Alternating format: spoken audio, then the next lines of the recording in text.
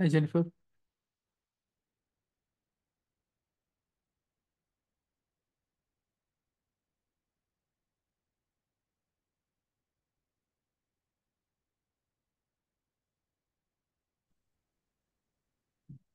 Hey everyone. Hi there. Did the time of the maintainers meeting change? No, this is the time. But Oh, Peter said he was not going to be able to make it this week. okay. Because when I look at the calendar that is on linked off of GitHub, it shows 6 a.m. And I thought that when I looked at it before, it showed in my time zone as 9 a.m. But so it might depend how you're looking at the calendar. Um, yeah, it says 9 a.m. Isn't it 9 there? Yes. Okay, then we're on time. Yeah, it changes at least. Yeah, it changes for us when daylight savings kicks in there because we Okay. don't have daylight savings here. Let me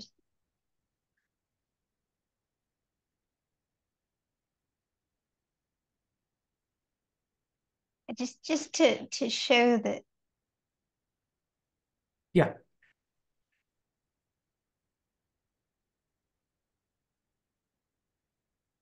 sorry, show what?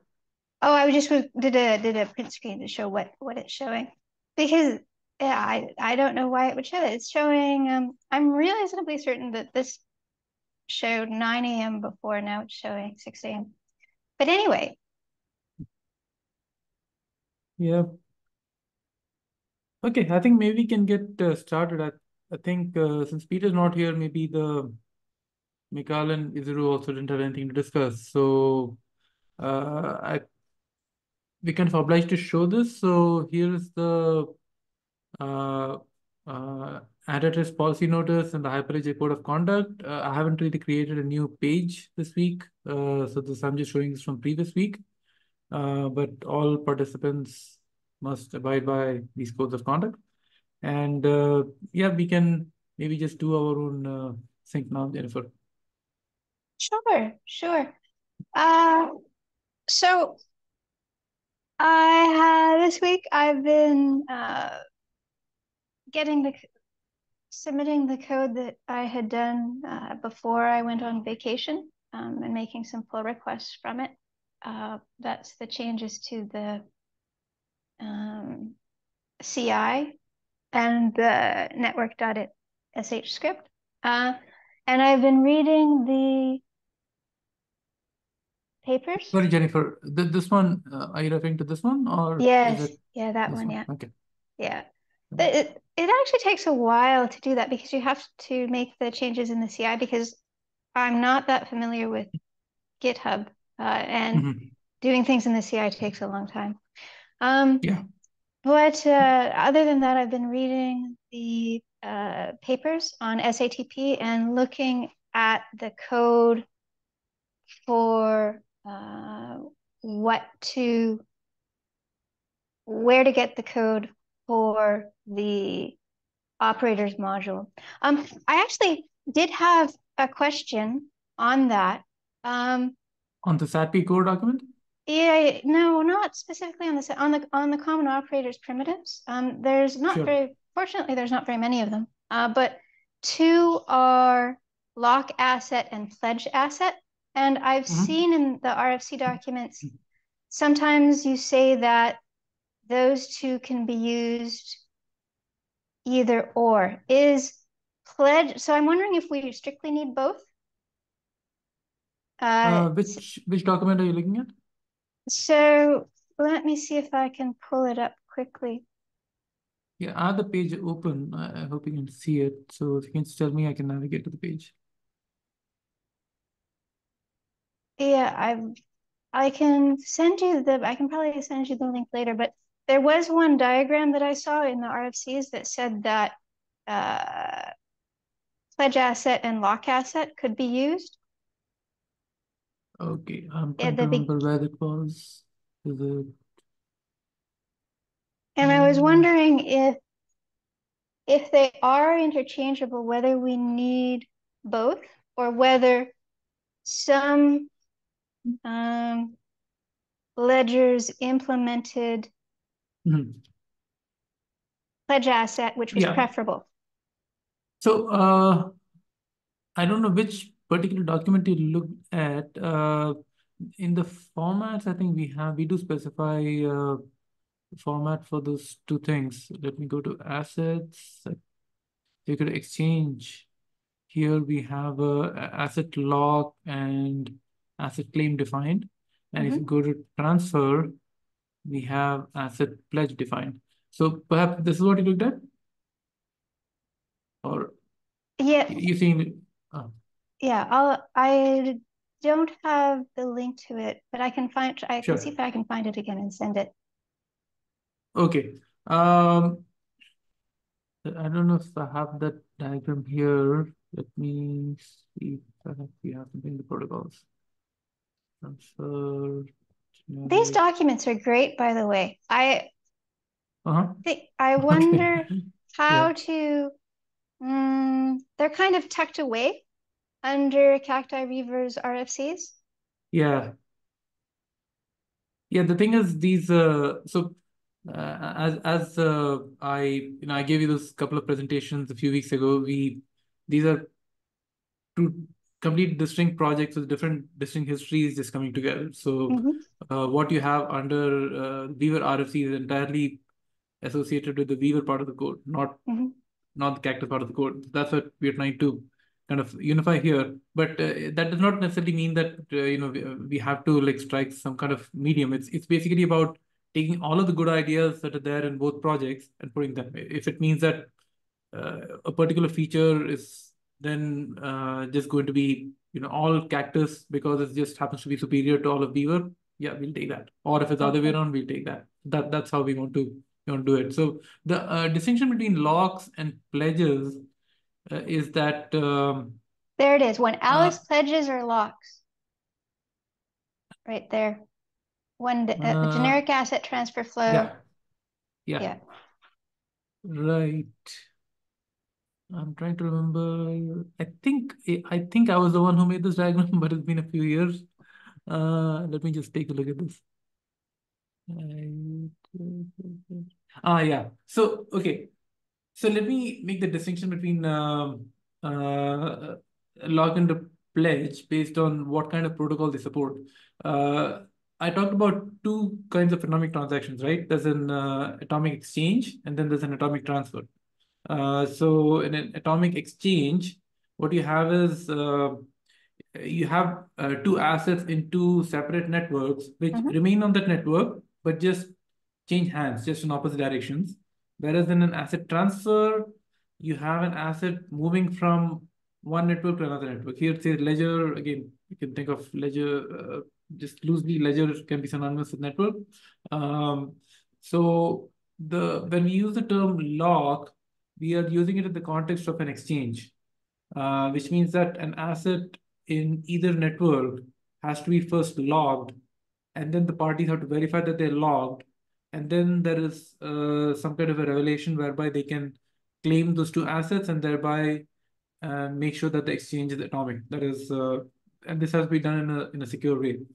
In Mm-hmm. an asset transfer, we can call the same thing as a lock, but we just call it a pledge because it's being pledged to somebody in a different network. It just happened to be a different kind of terminology that we use. Now, if you see in the here we say pledge slash lock. So semantically it means the same thing. It's just that in our the data structure that we have defined, we're using the term pledge strictly in a transfer context, whereas we are using the term lock in an exchange context. That Yeah. makes sense? Well, yeah, but an exchange is two pledges. Correct. You're Yeah. exactly right. I mean, it's we can. I think we can. That's a good. Uh, when we're creating this core operators module, it's a good time to just unify all the terminology. Um, we will still have to figure out how to write the data structures and the operations so that let's say we just call it a log.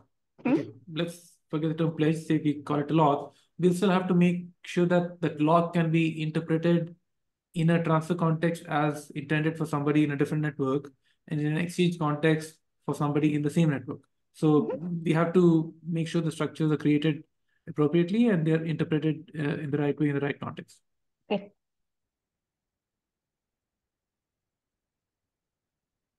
Yeah. So yeah, that's there. Other than that, yeah. If you need any more clarifications, I can. Unfortunately, uh, I've had to do a few like personal things this week, medical stuff.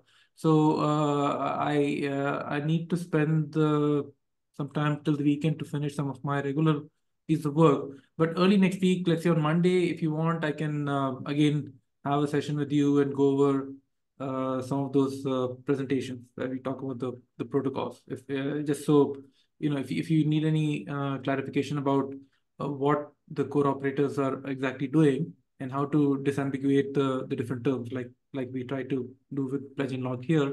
I'm happy to set a session with you on Monday for that. Oh, fantastic. Yeah, that was my only question that's come up so far. But other than that, I'm just trying to make some decisions on frameworks and so on, and just Right. basically try to swim in the coding environment, which is a whole bunch of things that I don't understand all at the same time. Yeah. No, it's a very complicated piece of software at this point. We're trying to make it simpler. If you can do that, I think, yeah, if you can do that to some extent, it'll be mission accomplished mostly. Okay. Yeah, so I'm just looking at this. We are already, I think, in this phase, right? So, by the way, I already submitted the valuation. Min usually asks us, prompts us for that. So yeah, we're pretty happy with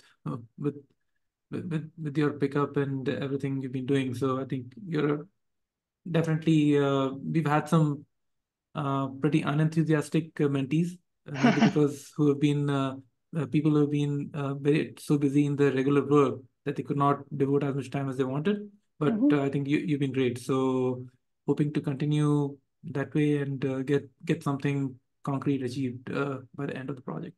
Oh, phew. So yeah, I'm just trying to see what else we can tick off here. Nothing Uh, actually. So Sorry? this is Yeah. nothing really.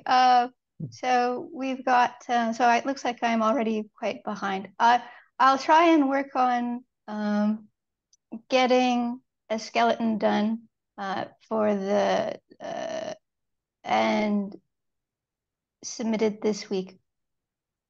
Sure. I think you've already done this, right? I think I saw you had a comment. I didn't fully read your comment on Discord, but you said you tried to run the different examples Oh there. yes. Well, just well, it was more that I got them to run in CI, and I was really happy about that Okay. because my concern was that they wouldn't run Mm-hmm. because they hadn't been run for a long time. Right. And you submitted an action to make it run weekly, right? Yes.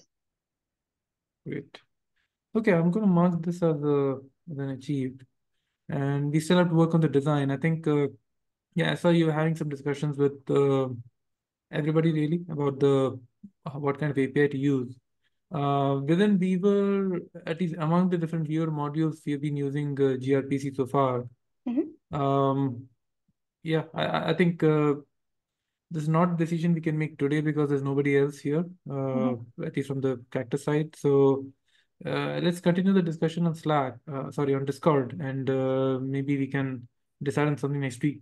In any case, the design is agnostic of the particular technology you use, so you can just sort of create the an interface, and then you can um, specify it in the right language. I agree. I think I'm getting a little bit hung up on framework choices. Just pick one. That's Yes. usually the way to go. Pick one, and we can keep iterating over it.